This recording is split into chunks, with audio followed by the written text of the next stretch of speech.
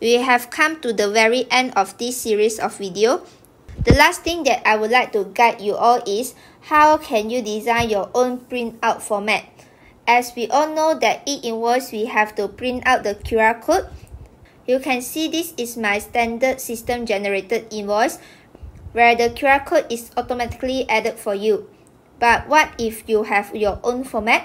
For example, this is your own format. The QR code is not there because you have not designed it. Let's say if you want to do it yourself, what and how can you do it? First, we go to Tools, Design Report. From Report type, choose on Invoice Document. Next, click Design on the format that you want to edit. A designer will appear. This is the design interface of this printout. From your left side, drag out a barcode. Next, click on Field and search Invoice at the field list. Scroll to the most bottom part and look for e-Invoice validation link.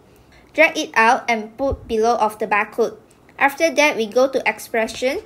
You need to insert a code at visible column. You may also get this code from the description box. Then go to Properties. From the Symbology drop box, click on QR code. Compaction mode, we choose Byte. Error correction level, we choose M. Tick Auto Module. Untick Show Text. After that, click Menu, Save. Last, we need to drag out a label from the left toolbar. Change the text to e-Invoice QR code and again Menu, Save.